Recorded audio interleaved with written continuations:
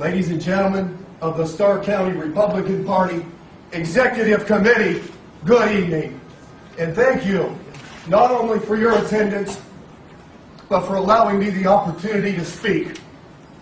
My name is Davison, and I am seeking our party's nomination for the position of Starr County Treasurer on November 10th, November of 2010, excuse me. In terms of elections across Starr County, I have represented our party twice on the county ballot, in both the primary and the general elections.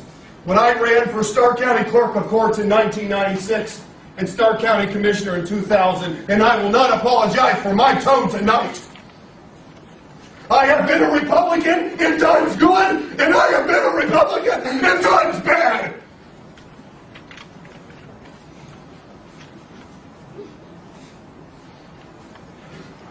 Albert Einstein issued one of my most favorite quotes in the history of the spoken word, and it is as follows: in the middle of opportunity, in the middle of difficulty lies opportunity. I'm going to repeat that so I have clarity tonight. In the middle of difficulty lies opportunity. This is the opportunity we've been waiting for. Let's send a message tonight to the people of Starr County and to the people of the Starr County Democratic Party. We're tired of business as usual. Drastic times require what? Drastic measures, yes! Who said that? Thank you! Drastic times require drastic measures. If nominated tonight, I will win this election. And I'm going to say that again so there's no miscommunication tonight.